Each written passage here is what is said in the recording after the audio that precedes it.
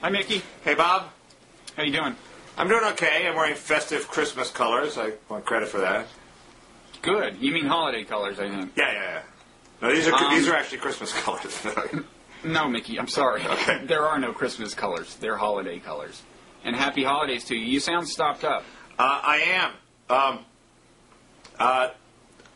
Either I'm sick or my house is poisoning me, but since everybody I know is sick, I take comfort in their suffering. So let's just assume I'm sick and I'll get better. Yeah. A kind of Schadenfreude. It's Schadenfreude virus. Schadenfreude a plus. Yeah. It's not just envy. There's a rational motive. Well, I admire your candor. And, speaking of candor, Mickey, I've heard that we have a new candid George Bush. Did you... Is this a widespread meme? Or, It's pretty widespread. I mean, John Dickerson sort of captured it on Slate. He didn't give it a name, unfortunately. The best thing to do is, I guess, just to call it the new candor. Bush admitting mistakes, Bush reaching out to anti-war opponents, saying he understands why they disagree with him, Bush saying he will listen to concerns and adjust accordingly. I think the federal government even took some blame for Katrina last week. So it does seem to be a sort of big administration initiative, which Dickerson claims they started in the summer. That it's not just by accident. It's been slowly gaining momentum, unbeknownst to us.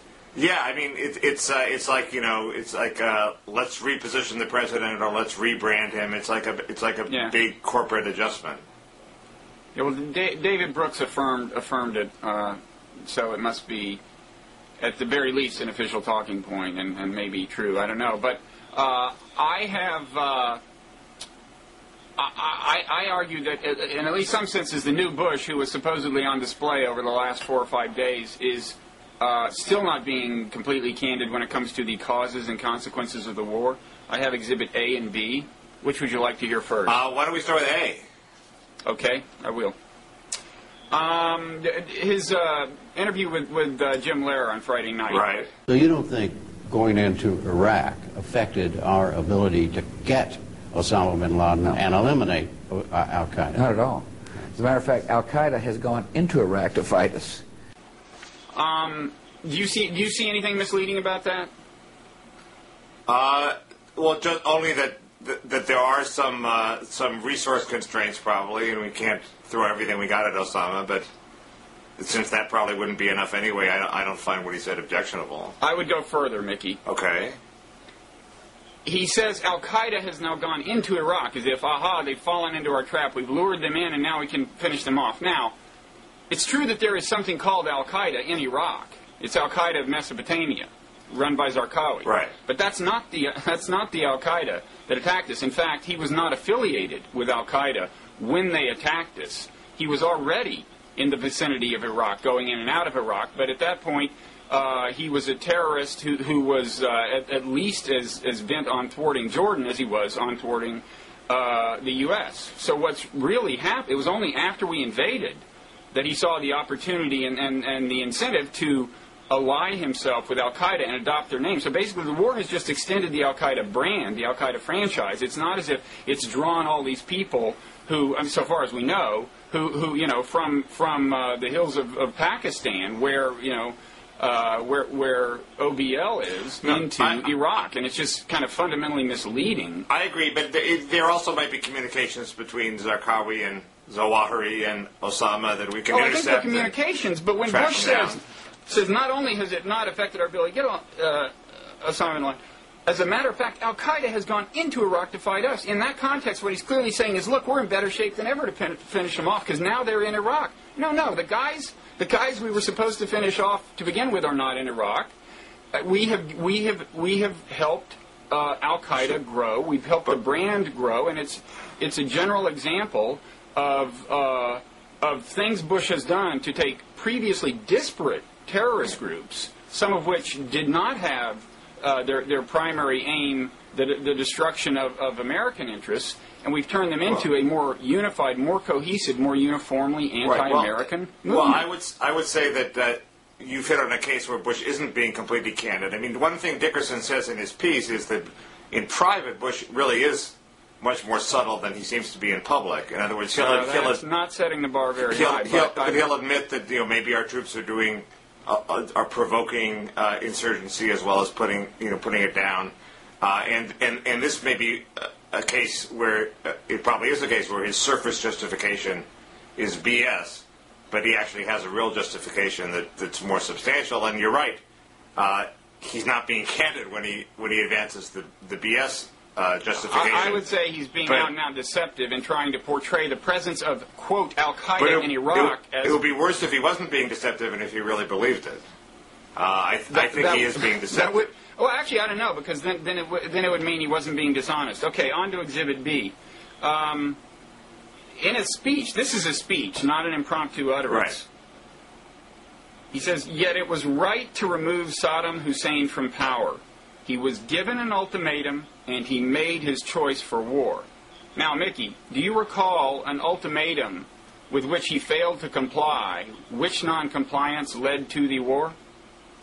I think there was some non-compliance around the margins of some of the UN resolutions. Yes. I think you got to push it pretty far off to the margins. What basically happened is we said, look, we mean business. You better tell us what weapons of mass destruction you have. He said, hey, I don't have any. We said, we don't believe you. UN inspectors are coming in. He said, okay, bring them in. Then there were some minor, cases at the beginning, where like the UN inspectors were forced to cool their heels for a few hours before they opened up some facility. But as time wore on, the compliance became more complete, more efficient. When the UN inspectors found a few rockets, a few missiles that were like 3 feet over the specs that had been set by some UN resolution, they said, you have to destroy them. He started destroying them. I mean, he was in fundamental compliance, and there's been this great memory lapse. Everyone goes around saying, well, then why didn't he? In fact, Bush in 2003, after the invasion, said this impromptu, and we gave him the chance to allow the inspectors in, and he wouldn't let them in. Now, he took so much heat for that blatant misstatement that there's no way the passage in his speech was crafted in kind of ignorance of what actually happened, I would say. And I would say this, what he said, he was given an ultimatum and he made his choice for war, is an out-and-out, I'm sorry, a lie. I don't see any other way to put it. Because he was doing everything we were asking at the end, and we didn't even bother to say, wait, you've got to do A, B, and C further or it will invade, because Bush didn't want to give him the chance. 2 points. First, in the larger picture of things, Saddam is a special case. He committed transborder aggression. The UN waged war on him legitimately. It imposed a series of restrictions, so he was sort of on probation, and he definitely violated that probation at some point along the line. He had violated various things early, but those weren't ultimatums, Mickey. Okay, those don't even fall in the category. I'm not saying the speech was honest. I'm just saying that you could justify the war in a way that wouldn't apply to other nations. And the second thing is he was trying to maintain some ambiguity about his weapons of mass destruction, in part to intimidate his neighbors. And we called his bluff. And that's why he finally let the inspectors in, only under threat of force, because he did want to maintain the ambiguity, which perfectly explains why he was playing cat and mouse earlier. But when Bush says he was given an ultimatum and he made his choice for war, that is fundamentally dishonest, because the only thing that can really be called an ultimatum, he finally caved in on, and we invaded anyway. I urge you not to condemn Bush for the BS, but to judge Bush for the real rationale for the war, which was to implant democracy in the Middle East, blah, blah, blah, blah, blah. No, that's not what I'm discussing. I'm asking, was this an honest speech? Would you say this is an honest passage of this speech? I would say he definitely gets an incomplete for Candor, but it's a step in the right direction. Incomplete. My point is, why didn't he do this months ago? I mean, why does it take... Mickey, when I'm standing before the pearly gates, I hope you're the one passing judgment on me, buddy. Why does it take a big sort of corporate brand readjustment to be candid? I mean, it should take 10 minutes. He goes out and he's candid. It should be actual candor. And it would have helped him if he'd started, supposedly, according to Dickerson, this candor initiative was hatched in the summer. Well, if he'd started in the summer, he'd be in a lot better shape now than starting it in November or December, when he'd already sunk to 39% approval rating in the polls. So I don't quite understand why the White House can't be a little more nimble And the other point Dickerson makes is that Cheney didn't get the message. Cheney's still spouting complete party line. Iraq is going fine, there are no problems, when soldiers in Iraq asked him the tough questions. Yes, but ironically, that's not as fundamentally dishonest as the stuff Bush is saying. These are questions of fact, and he's just not telling the truth. But well, I don't want to be a reflexive Bush supporter here. I will not defend his misstatements of fact. I'm trying to provoke you into playing that role. I know it's good for ratings, but I won't. It takes a lot of work. So now that we agree on everything there, should I ring the bell? Are we still doing this bell thing? Okay. Ring it. Iraq. We were talking about Iraq. We're going to continue in a new vein. I have a question. Yes. Well, okay, so the elections went as well as anybody could hope. Right. We think. What? We think.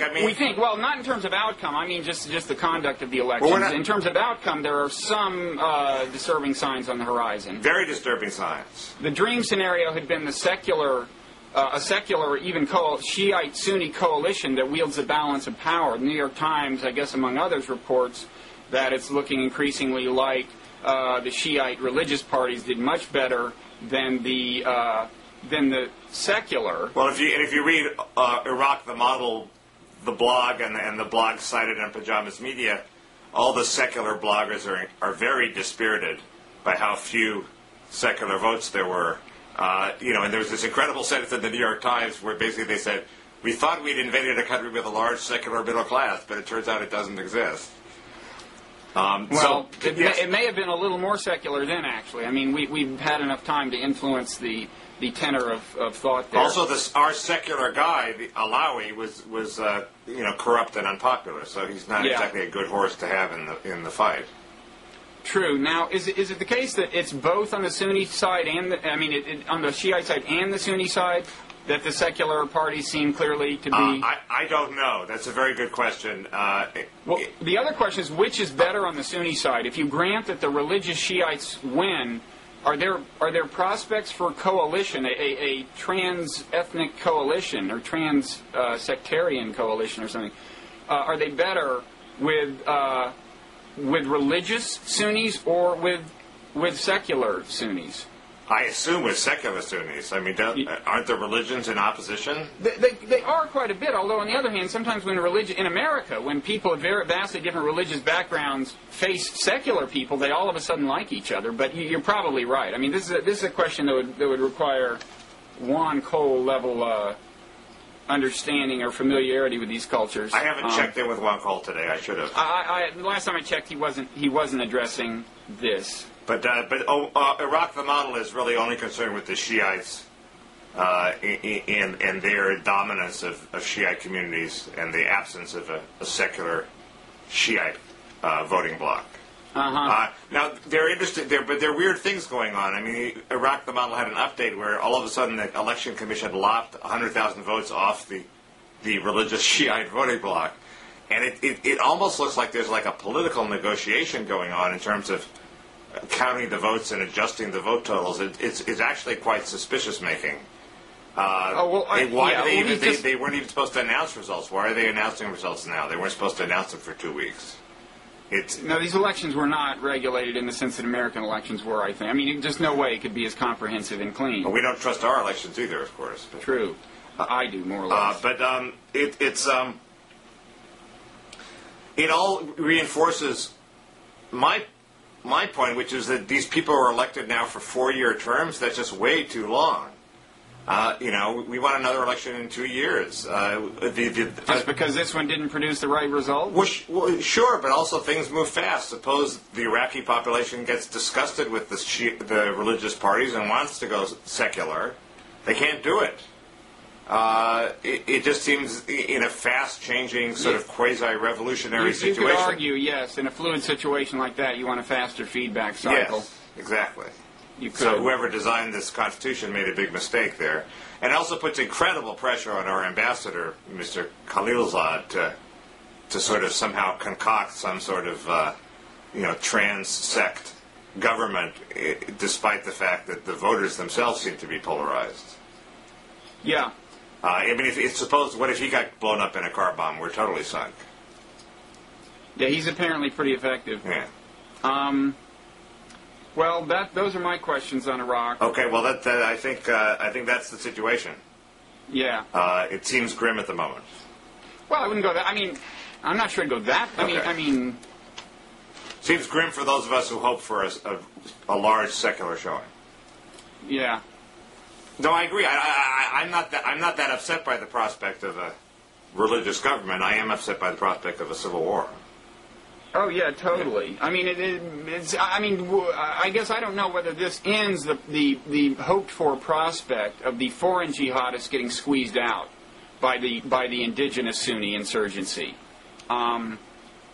It seems to me if that happens, things are still much more hopeful than they were a couple months ago. You don't know. On Iraq, the model, the Sunnis are making very warlike noises because they're not quite learning the lesson that they're only 20% of the population. They're claiming voter fraud, et cetera, and you don't know if that is just sort of guerrilla dust, if that's just sort of the standard complaints everybody makes after an election, or if they really mean that they're going to abandon the electoral process. Well, they're going to be pulling out tougher weapons than that. I mean, the best case scenario, it seems to me, is that some of the Sunnis in the legislature are an extension of the insurgency. And the insurgency uses violence to push the agenda being pushed in the legislature. I think that's the hopeful scenario. That's the only way this thing gets solved. It's going to be rough. I'm still troubled by that scenario because it hasn't really brought peace in Northern Ireland, has it? No, and then another interesting case is the Palestinians. Hamas has been doing well in elections there, and it's a strange situation where, in a certain sense, that's the only hope, because if the negotiators don't control the violence, why negotiate? That was the problem with everybody. They kept saying, well, I can't control this stuff. Well, then what's the point of talking? The alternative model is the mass of the Sunni population say, hey, elections are the way to go, and they start phoning into the authorities the location of the terrorists, and they go and arrest them. And it's not that they have a representative in the legislature, but it's that the majority of the people, the sea in which they swim, turns against them. Yeah, but the problem is the Sunnis are such a small percentage of the population, and they're accustomed to such a privileged position, that to get anything like what they expect to get, it's going to take more than the ordinary workings of the legislature. It is going to take some external force like organized violence to get the kind of deal that they want. And yet, of course, the organized violence does threaten to spiral out of control. This is the problem, and it was always my concern about the elections was that it's fine, they go well, but then at the end, the Sunnis still have only 15-20%, and that's not the world they're accustomed to. Well, they could team up with the Kurds. That was the idea. Yeah, but the Kurds, it seems to me, they would just as soon opt out of the whole thing. If we do want to give Sunnis sort of more power than they deserve, we have the military power to do that sort of more than, I guess the preferable means would be that we tell the Shiites, look, you have to give them more power. Oh, I thought you were going to say we should arm the insurgency, which would be a novel approach. That would be. We have been known to sell arms to two sides of the same conflict, but I think this would be going too far, maybe. I see an op-ed. I shoot down that suggestion. I see an op-ed piece in that already. I think it's brilliantly contrarian. Yeah. Okay. Okay, enough of that. I have a wiretapping question. Okay. You steered me to this. This is a wiretapping scandal, right? That Bush is waist deep in, even as we speak. Right. You steered me to this piece on the Eugene Volokh site, written by someone other than him. Written by Oren Kerr. It's a very good piece. It's the go-to blog of the day. You say that like as someone who's actually read it. I have read the whole Oren Kerr piece. I haven't read the 118 pages of comments. Oh. Well, would you go do that? I'll go have a drink. It was also, Dahlia Lithwick also said it was a good piece, so I trust her. She knows more than I do. Although it's very tentative, it doesn't reach any definite conclusions. Well, here's what its own first paragraph summary was. I got all the way to nearly the end of the first paragraph, and here's what I learned, and I want you to explain it to me. His tentative conclusion was what Bush did was constitutional, but it did violate this law. What's the law called? The FISA law. FISA law. And what I want to know is what's the relationship between those two? I mean, presumably he's not saying the fact that it's constitutional nullifies the illegality of violating an act, right? He doesn't mean He's not affirming it at that level, right? In other words, it's possible to do something that is constitutional but illegal. Right. And he's saying that's what Bush has done. Yes. Well, that seems to be a big story, because this is not exactly a bleeding heart liberal website. It's a thorough analysis, and the guy is saying Bush did something illegal. Now, we know what we've done to some past presidents without we're doing illegal things. A couple of points. First, it's a pretty gray area.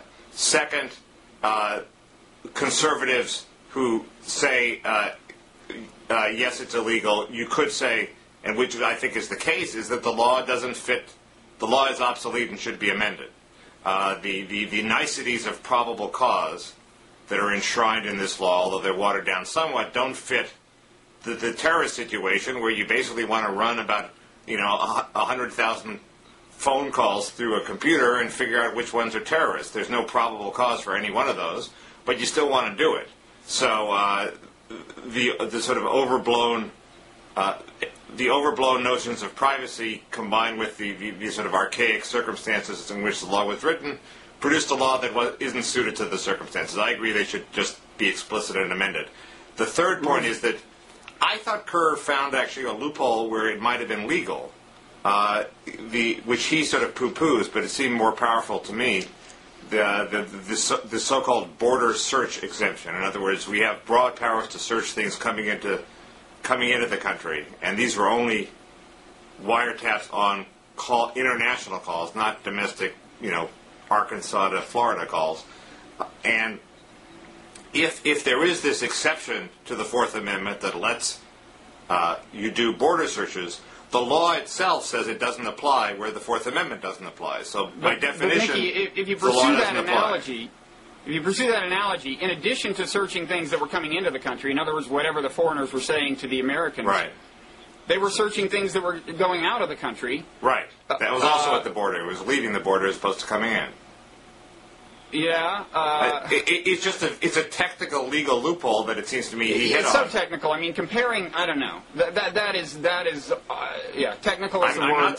Technical. I would say no. It's more than technical. It's not clearly. It doesn't clearly technically vindicate him. It takes an imaginative reading of this to turn it into a technical loophole, is what I'd say. But the point is that it lets him slide around the illegality argument colorably, which is something he desperately needs at the moment. He himself, again, the non-liberal, smart, well-informed person who wrote this thing, did not himself think that loophole was ultimately valid. There are a lot of conservatives who think Bush broke the law. I mean, this is interesting. He's just one of them.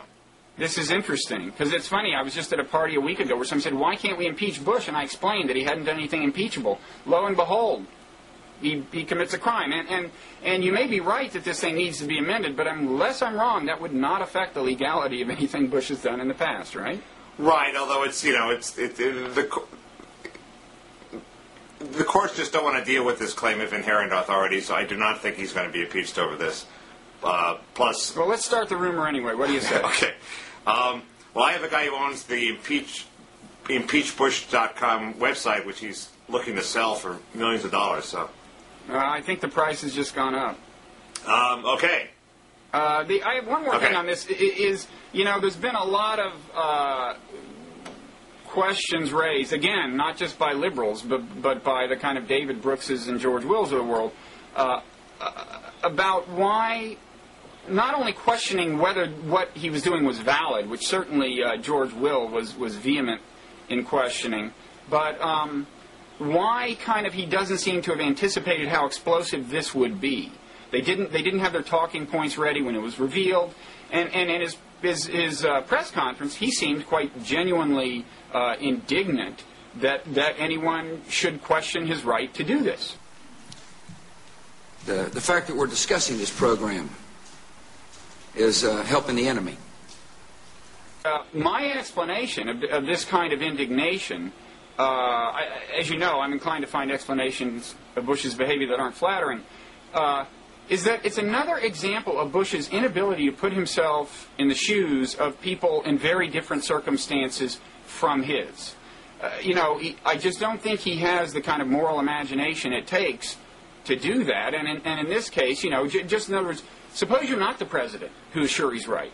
Suppose you're an American citizen who makes phone calls to Canada, to Britain, and thinks, wait a second, he's saying that without a court order, if he just doesn't like me or something, he can choose to listen into my conversations. Now, that's a kind of a natural reaction. Anybody should understand that. I think Bush is really bad at understanding perspectives different from his. I think it's gotten him into trouble again and again. And I think it's part of the reason that the post-war situation was such a mess in Iraq. I don't think he or anybody with power in his administration said, okay, now suppose you're an Iraqi and a foreign power invades. What would you need to see to be reassured that this was all okay? And what would happen if you were not reassured? Although he said, I would like to be occupied either, so he at least... Oh, he says that now? No, he said I don't think he thought it. He said it very early on. Well, yeah, when they started showing that we had not planned adequately. I think if you are seriously pursuing terrorists, you get very frustrated in a very self-righteous way about all the, Patrick Leahy-like inhibitions that are put in your way. And he was reflecting that righteous indignation. I agree, it's a failure of the imagination. On the other hand, I think all this, if I call England, I don't have any expectation of privacy. If you put yourself in my shoes, you wouldn't be outraged at all. I think all these privacy concerns are way overblown. Here we are having what is in essence a phone conversation. We're broadcasting it to the whole world. That's the way the world is going. The world is going. Wait, now this the is world a little is going in the different direction of less privacy. And Mickey, now, privacy, as you argued in your book Nonzero, is going to have to give way. Mickey, the planning behind Blogging Heads TV may not have been as systematic in retrospect as would have been ideal, but I don't think we can compare this to a phone call between two people. We know that this is publicly accessible. I understand, but expectations of privacy, legitimate expectations of privacy, are diminishing rapidly in an era of terrorism. Some people would say that's all the more reason to be vigilant.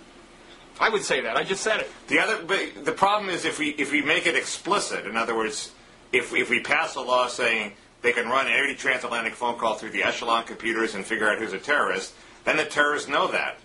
So I think that's the other dilemma Bush was wrestling with. Yeah, but I assume the terrorists, those guys aren't used to civil liberties. I think they now assume, anything they say is fair game. Oh, I think they know exactly what the civil liberties are, and they take advantage of every time they think something's protected.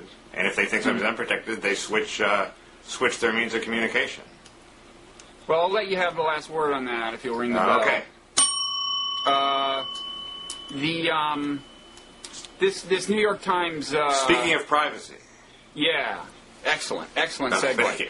This New York Times story that was #1 on their most emailed list forever and may still be about this boy who, and they're telling, was kind of lured into the world of online porn, beginning when he was young, like 13 or something. Right. That is much discussed. I mean, I'll say this much for him. At least he had a revenue model, which right. More than we can say. I thought maybe one thing we could try is telling people that we will take our shirts off if they don't send us money. Might work anyway. In his case, he started by taking off his shirt for money and ended up doing everything in the book. He got addicted to drugs, and that was apparently exploited by people who wanted to use him. Did this freaked everybody out? Did it freak you out? You're the it would be like you to say no. Why did it freak everybody out? Okay, because for one thing, a lot of them have 13-year-old kids. Right. Okay. But I gotta say, I mean, one question people ask is, have things changed more in the last 30 years than in the previous 30 years, and blah, blah, blah. And I've got to say, this really convinced me that things have changed much more between my childhood and now than they had between my father's childhood and when he was my age, which was when I was about 10 or 11. In his day, they had phones and radios. I don't think he had those in his house, actually, but they existed. And then they threw in TV, and that was about it. I mean, this is a fundamentally different world when you think about the implications of this. Because, remember, so in principle, anyone can become this sort of entrepreneur. Now, you may say most people wouldn't want to. A lot of people would be shamed into not doing. But one thing to remember is they can do this, in effect, anonymously. Because if you look at the kinds of people who are willing to pay for this, and they will be overwhelmingly male, whether they're heterosexual or homosexual, right, as is the pornography market generally, for reasons that Darwinians understand, they're not by and large interested in looking at the face anyway. You know, right? You can put on a mask and sell this stuff.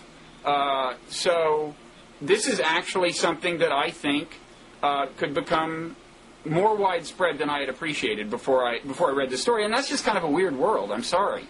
And it's not one I'm happy with. It's certainly when they're teenagers doing it, but even beyond that, it's a little. If you put on a mask, isn't there less harm? I guess it's still pretty bad. Well, less. There's some forms of harm that can't then befall the kid, but gross, I mean, it seems to me that one of the challenges of being human is the kind of raise the ratio of cerebral and high-minded motivations to base animal ones, and I'm just not sure the technology is doing that here. I agree, but why can't you just tell your kids to avoid webcams the way they avoid strangers inviting them into cars? You can, but the thing is, it's hard to control this aspect of their lives, and that's one thing that's fundamentally changed. Is it's hard. This is what scares parents. It's harder and harder to know kind of what channel their kids are on, so to speak. Right. Well, so one of the things that troubles me about this child porn fear is that this is a case where we're telling people who have this impulse to basically cram it and suppress it and not giving them any legitimate outlet for it. And I wonder if that's the best strategy. The great debate is whether indulging kind of animal impulses kind of exhaust them so that you won't be indulging them elsewhere, the kind of drive-discharge hypothesis, or whether, in fact, it reinforces them and makes you hungrier and hungrier, and whether you're not then likely to exercise that hunger in various other contexts as well. I tend to believe that the latter model is more correct. When Jaron Lanier, who coined the term virtual reality, argued that it was going to be a wonderful technology because people would go in and they would discharge their violent impulses in this virtual world and not use them in a real world. I think that's 100% nonsense. Have violent video games led to more discharging, violence? Getting gratification from being violent is addictive, as is gratification generally. But I've always believed that, but I'm surprised at the extent to which these incredibly violent video games have not spawned a wave of juvenile violence. Well, Columbine, those guys were playing them. Yeah, Columbines didn't happen at all in the earlier era in which you and I grew up. Okay, they're not happening with tremendous frequency, but weirder things are happening. They're still happening with less frequency than the incredible prevalence of violent video games. Well, the ratio may be low, but but there you go. Okay, well I defer. Do we have time for one super quick thing? I defer to you. Yes, I got to ring the bell though. Okay. I didn't hear the bell. I rang it. Oh. Okay. This you and Frank Rich thing. Yes. Now, you predicted that Brokeback Mountain would be a commercial flop. Yes, a disappointment, not a total bomb, but a disappointment. We're already repositioning, are we? You further suggested that Frank Rich might write the inevitable column bemoaning its commercial failure and blaming it on rampant homophobia in America. Yes. As if to prove you wrong, and we'll get back to that in a second, Frank Rich wrote a column saying the early signs are that this will be a commercial success, and it just goes to show you homophobia isn't rampant in America, aside from a few yahoos. Right. Two things. One, I think you should quantify your prediction. What is the most you think it will gross? 50 million, 75 million? Secondly, do you think it's possible that Frank Rich actually was replying to you? It was almost too good to be true how direct a refutation of you this column was.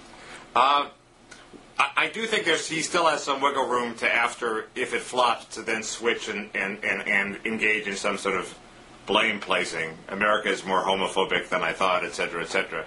But I agree, it contradicted what I predicted. I don't know if he reads me. I mean, he was my tutor at my college paper. And he's a nice guy, but I don't know if that means he reads me or not. Because it seems to me one of the problems with being as massively influential as you are is that everything you say influences world events. And so making predictions, you run into this Heisenberg uncertainty problem, don't you? Yeah, but that way lies megalomania. You begin to think you're like the Tony Curtis character in Winter Kills who controls the whole world from his flat in Brooklyn. And No, it's not true. I would just call you the Walter Lippmann of the blogosphere and vlogosphere. And leave it every at that. time I've thought I've had influence, it turns out to be exaggerated. So I assume that Rich just went a different way.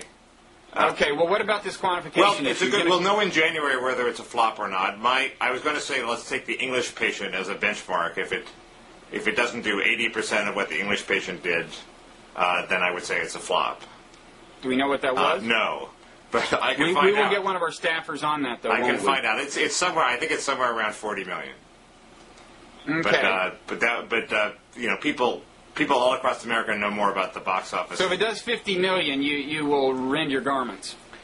I think if it does 50 million, then I will be wrong. Yes. Yeah. Good. Okay. Sayonara. See ya.